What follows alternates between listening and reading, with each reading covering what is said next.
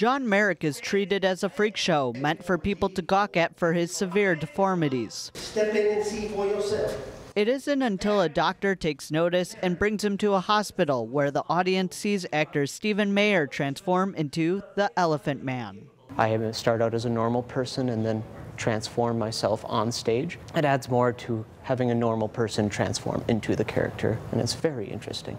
One of the most unique takes of the Bemidji Community Theater's adaptation is the lack of prosthetics for the role. Disfiguring your body and keeping that in a way, it can be quite painful, but it adds to the character. But there are plenty more transformations for the audience to look forward to. Even an actress who is at first paid to be John Merrick's friend can see beyond his exterior. And then I start to actually develop feelings for him, because unlike everyone else that I've met in my life, he's actually true and honest and sincere the whole time.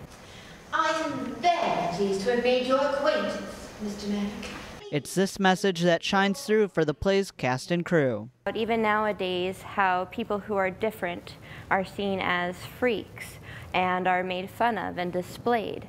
And what we're trying to come across is it does not matter who you are or how odd you feel, everyone is beautiful inside. Oh, my dear good God.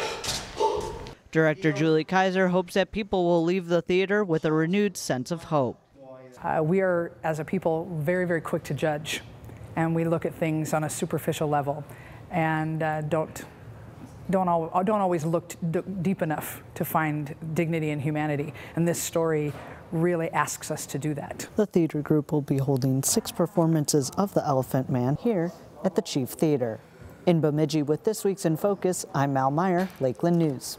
If you've enjoyed this segment of Lakeland News, please consider making a tax-deductible contribution to Lakeland Public Television.